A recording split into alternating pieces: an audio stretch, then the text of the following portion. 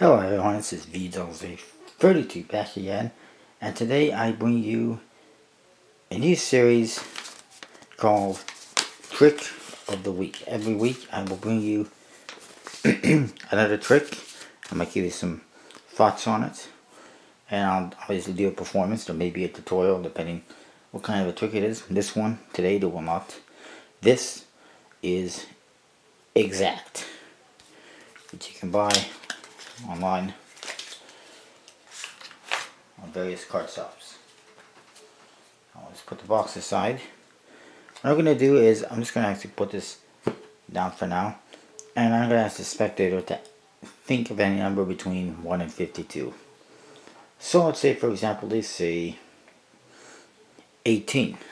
So now what we're going to do is we're going to deal down the cards to 18. 1, 2, 3, 4, 5, 6, 7, 8, 9, 10, 11, 12, 13, 14, 15, 16, 17, 18. Ace of Hearts. You could have said any number, any card, but you said 18. You could have said 19, or 20, or 21, or 22, or 23, or 24, or whatever, but you didn't. You could have said 17, 16, 15, 14, 13, and so on, but you didn't. You said 18.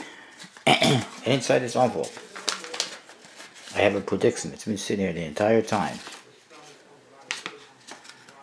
The Ace of Hearts, the card you landed on, and that is Exact. It does have some gimmicks,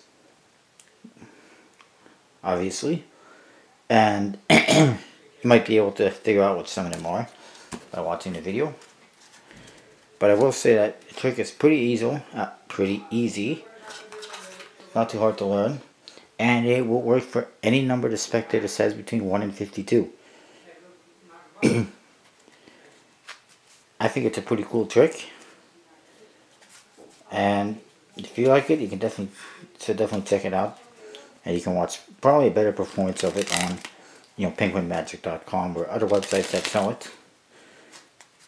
And personally, I think you should definitely check it out. It's a pretty cool trick, and it should get good reactions. That is what I have for today for Trick of the Week. Let me know what you think, and I will see you next time. Hey everyone, this is VZZ back again. Just one more thing before you all had a special request for a shout out. Please go check out Rick Edgill. He's been doing a lot for the Society of Magic, and posting videos all the time,